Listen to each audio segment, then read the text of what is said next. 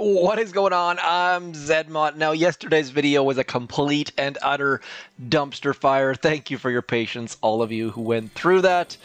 I just upgraded to Windows 11 and new capture card, new dock, all sorts of stuff. Just trying to fix PC problems on my end, and audio yesterday was just absolutely awful. So should be better today. I've done a bunch of tweaks and edits and actually paid a bit more attention. What we're going to do is quickly catch up on the news. So base builder shutting down, a lot of you know that. Today there was a huge problem where people were kicked out of their task forces, they couldn't get into the game. All of that has been fixed. This is the third AWS outage in less than a month or so. Now, for those of you who don't know what AWS is Amazon's cloud infrastructure. Supercell does not run their own servers. They run the software for their own servers. They don't run the hardware, and that allows them to do things like easily scale to all the people and do some amazing stuff. It also allows you to have a server super close by you without them having to physically ship a server there and set it up, and great things. But it also means that when AWS has an outage, then there's nothing Supercell can do about it. Now, there are some tricks they can do to make things a little bit better, as far as having extra regions and all that sort of fun stuff, but costs and time and not always possible. And I say that because it is literally part of my job to do things like that. So for those of you who don't know me, no, I don't. YouTube is not, sorry, that made me laugh. YouTube is not my full-time job. I do get a little bit of extra spending dollars from it, most definitely, but it is not my full-time job. It is not, I do not make nearly enough money to go full-time on the YouTube. And also, it's not really my, it's not my goal to do so. So, this is something that's just a hobby for me. I do this because I have a lot of fun. I've learned a ton from YouTube, whether it be thumbnail creation or audio quality or video editing, small little details, trying to use YouTube as a learning platform. Also, public speaking, all sorts of good stuff like that. I listen back on my old videos and they definitely make me cringe. So for those of you who have been with me over the years, hopefully you've noticed something as far as quality getting slowly better. Maybe you haven't, because it started out like not HD and now we're HD. It's just the sign of the times. Anyways, now that we've done our preamble about AWS, do consider going over into your Creator Boost as it covers up the text there. I hate how it does that. It drives me absolutely batty. We're going to put zmot in our creator code. I've said this once, I've said it 1,000 times. Don't care if you put my code, obviously I prefer it, but please consider putting someone's code in there. Now, we are going to get some attacks going, and we are going to be using the Barrage tribe and the Medic Healing tribe and the Grenadier tribe. That first attack, my brain was somewhere else, not fully engaged. Now, Grenadiers, I talked about this in yesterday's video, but you probably couldn't hear me because of the audio problems. Grenadiers were the best map clearing troop for quite a while there. And I know some people will disagree with me, and I'm okay with that. But for a long time there, they were, if not the best way to clear your map, in the top 3. And I know also our friends, the Warriors, are up there as well. But to be honest, you couldn't beat these guys. You could clear 99% of bases without losing any troops. Bombardiers kind of made them a little bit irrelevant, which is a little bit sad, but that's just the sign of the times. Bombardiers made a lot of different troops irrelevant, to be completely honest. Now, we are going to get the heck... and the reason for that is because, as you saw there, these dudes like to bunch up close to sniper towers, and sniper towers can kill them, cannons can even kill them. So Grenadiers definitely need a little bit of wrangling. So you need to be a little bit careful, way more careful than you have to be with Bombardiers, for example. So we're just going to send our dudes over into here, and then as soon as that rocket launcher right there goes down, we are going to throw another hack out, and that's hopefully going to take care of that left-hand side shock launcher, and now we can just cruise on into the headquarters slowly but surely. One other thing I should mention, I suppose, is that Grenadiers also do friendly fire, so lots and lots of strikes against them. And I know as soon as people unlock Grenadiers, they just go, these guys suck, they don't do much damage, they miss all the time. I assure you though, please give them a shot, especially if you're a low level. I know you don't get Bombardiers until like, what is that, HQ 19, HQ 20, something like that. So do give Grenadiers a shot. They are very worthwhile. Look at this, look how much damage they're going to do behind the core. They are going to remove all those buildings. You're going to get extra gunboat energy. I'm probably preaching to the choir on this one, but we just took down a base that only has one ice, to be fair. Little bit of a Letterkenny reference there. And what we are going to do is I'm going to try and save some gunboat energy and barrage all my troops. It is Christmas, so I am going to be giving intel and diamonds to all the people as long as I keep some troops alive. So just wanted to keep all my troops alive on that one, just to show you that yes, indeed, Grenadiers are very viable. This person only has 95,000 gold. So right now, being the fact that it is all troop mania, look in here, you'll see all troops are 90% off. Now, that does not correspond with the armory, by the way. We are going to find a new opponent on this person. And very likely this person's going to have a lot more gold. Look at that, 518,000 gold. If you're looking to do any kind of armory upgrade, do it right now before the Mega Crab, because everyone is going to have so much gold, it's going to be utterly and completely ridiculous. Just absolutely insane the amount of gold that's going to be out there. We're going to drop one there, and then we'll just bring all of our dudes over into here, throwing a shock on that mortar, because otherwise that mortar is going to be dropping bombs on our Grenadiers. Now, I do have troop health, and troop health drastically helps with Grenadiers. It means that you can get hit by a mortar or a sniper and not lose troops, which is fantastically amazing. I just need to get my shock out in the right spot, and then here we go. And that is why right there I like to use the what is that called, universal remote with my Grenadiers. I find that using universal remote is amazingly great. Let's throw one more smoke in there. We've already lost one Grenadier. Of course we have. And we're going to throw an artillery right there, and then we should be easy peasy at this point. There's basically nothing that can reach us except for those rocket launchers. And, oh, their rocket launchers actually did enough damage to kill one of my Grenadiers. I'm a little bit surprised by that. The fact that they've, I guess, 4 rocket launchers likely changed things for the worse, or for the better for defenses, I suppose. But typically with Grenadiers, wouldn't have to deal with rocket launchers, or wouldn't have to worry about rocket launchers, I should say. So this is my first time using Grenadiers since their 4th rocket launcher has come around, and it seems to me that making Grenadiers even less viable, which is a little bit unfortunate. But that's only going to be HQ 24, I suppose. Is that when you get the extra rocket launcher? Don't know off the top of my head. These kind of details have started to sift away. We are saving that final barrage for this barrage right about here. Boom, shakalaka. Need to kill some Grenadiers, given intel and diamonds to all of the opponents. And I know some of you are shaking your heads right now, but we've got 496,000. Wasn't there more gold? I swear that was 500 and something. Oh, is the math broken? Or is my brain broken? I know I said things were slipping away, but we're going to check that, because maybe that's after the attack gold. Let's have a quick look here. I feel like I just had like a the Matrix moment. So we are going to find new opponent on this person just to get a bit more gold out of them. Robert's coming in with some extra gold, aren't you, Robert? Nope, about the same. 391. Let's see if we're going to get 371.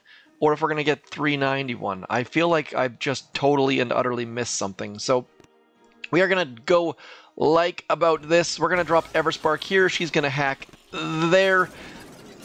And then we're going to drop all these dudes. And that boom cannon's hopefully going to remove some buildings for us, making things slightly easier. And then we'll just cruise through this. And I'm very curious to see this 4 rocket launcher thing. I have not paid any attention to rocket launchers with Gren Medic in a long time. So this 4th rocket launcher is making me a little bit curious if I need to reconsider my Gren Med. Now, you should there's a debate among the Grand Med people that says, should you use Mr. Bullet or should you use Everspark? Personally, I find that Everspark is far, far easier, and what Everspark does is she just allows all of those critter distractions, makes things a little, and your medics stay back. If you're going to use Mr. Bullet, then your medics are going to move forwards and follow Bullet, which means that your Grenadiers don't get quite as much healing, so that is the debate.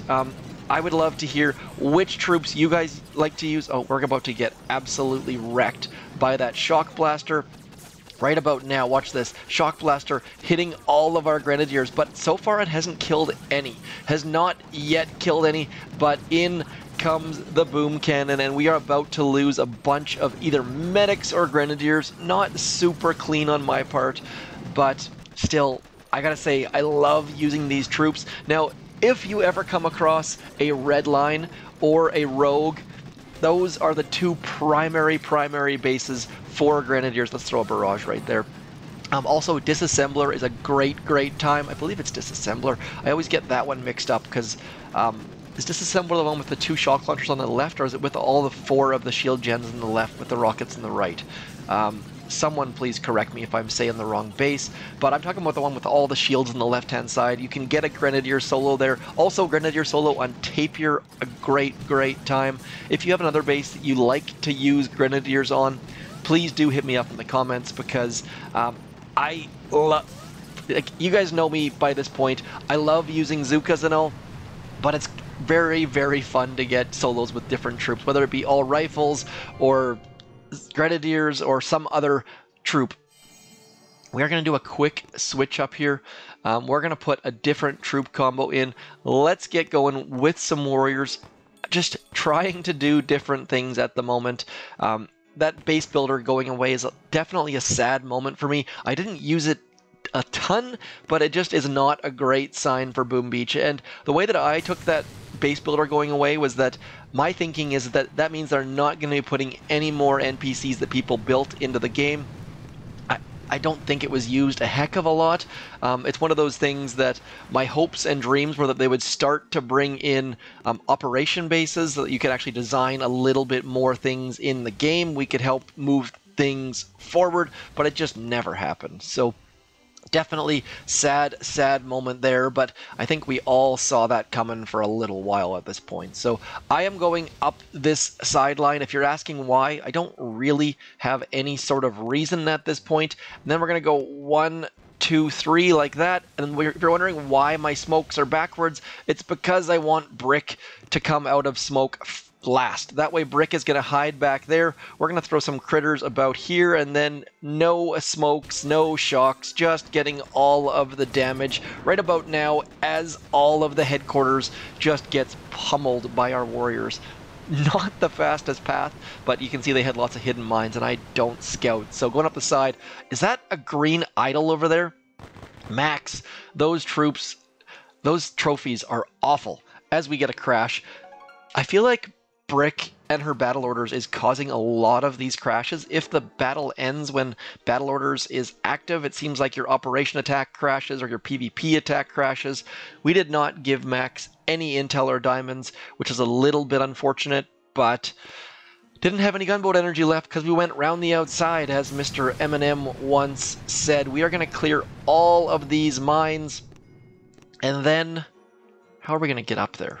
I'm going to do a side drop using warriors. Not the best approach, but we're going to go something like that, hoping to get Brick underneath that smoke, getting all of our dudes underneath that smoke. Let's throw an artillery there. 1, 2, 3, throwing one more flare to get Brick next to the headquarters. This is why I don't use Brick with warriors very often, because I make mistakes with my smokes, much like that one right there. I'm just going to use one critter right there for distraction, battle orders, and then we'll throw a barrage on top of all of our warriors, giving Top Man all of the intel and all of the diamonds. If we get all the troops, they're guaranteed 2 intel, and I think they get somewhere in the neighborhood of 3 to 5 diamonds. Another crash. Again, I'm going to get rid of Brick because I can't handle this thing happening. You know what? Let's use a different troop loadout. I will be bringing out a sneak peek in the next little bit, and that sneak peek is hopefully going to be for the Mega Crab. So Mega Crab coming in 1 day, 14 hours. I wish we could do our sneak peeks a little bit earlier to give you guys a little bit of extra time to digest and plan and stuff like that, but it is what it is, as they say. So Blackjack Geary. By the way, I totally forgot to check to see how much gold we were getting. Hopefully one of you guys paid attention. We're gonna reload Blackjack Gary, but first we're gonna drop a couple boats of Zookas in there. Should have done that for other people, but like I said, getting the intel and the diamonds in that Christmas giving spirit. We've got way all the gold, so great time to do it. Let's find a new opponent with a bit more gold. What have you got for us, Sash? 348. Let's see what we can get. I feel like I have a bit of egg on my face right now. I feel like this is something that I should know the answer to, but brain just not working at the moment. So 348 was the number. If you're wondering why I'm using Zookas, this is how I drop all of my troops and then force close the game. This way you're guaranteed to be able to drop all your troops, and if you're wondering why I have Shock Knuckles, it's because it gets bullet slightly out front. Zookas do a little bit of damage in behind. I don't have enough GBE statues to drop all of my Scorchers, and just force closing just makes this far easier to save a little bit of gunboat energy. There comes the Shock Knuckles, shocking our own, actually didn't shock our own troops, barraging our own troops though. 348 was the gold. Are we going to get 328, I kind of assume? Let's have a look here. What do we have here? Weird. Something's not right here. I feel like gold is not coming through in the proper way. That is not 20,000 less, that is 15,000 less or so. If you have an explanation, please hit me up in the comments. Otherwise, maybe it's a glitch, maybe it's a bug, maybe I should have known this and I've already forgotten. Christmas music in the background. We're going to do one more attack, then I'm going to call it a day. Hopefully Santa is good to all of you. Hoping Santa is good to me as well. But anyways, moving on forwards with the Shock Knuckles. Look at that Shock Knuckle. Managed to get both shock launchers. That is absolutely amazing. I know Shock Knuckles is not the best of abilities, but if you're using Energy Drink, he just kind of hangs out behind. So either use Taunt or Shock Knuckles with Scorchers is my go-to. Or you just use Kavan and just hang out in behind. But look how useful this Scorcher Zooka troop combo is. All of the Zookas still alive, all of the Scorchers, and we're just going to barrage all of our troops, throw in all of our artillery on top of that Scorcher. Boom, shaka-laka, down goes the troops. That is going to be all for me, folks. I will continue to barrage my troops. If you happen to see my name show up, please let me know in the comments. There's nothing better than giving intel and diamonds than getting a message back on Facebook or on Discord or on Twitter or YouTube comments just saying, hey, thank you, because that just makes all of it worthwhile. So, Mega Crab coming, Season 30 XXX is coming. Otherwise, that is all for me. I will be offline a little bit due to Christmas and traveling and in-laws and all that sort of stuff. So do hit me up in the comments. Stay in touch on my Twitter. Like it says down in that bottom left-hand corner, at the zmot. I shall talk to you soon. Thanks for coming in. I'm zmot. Merry Christmas. Happy holidays. Peace.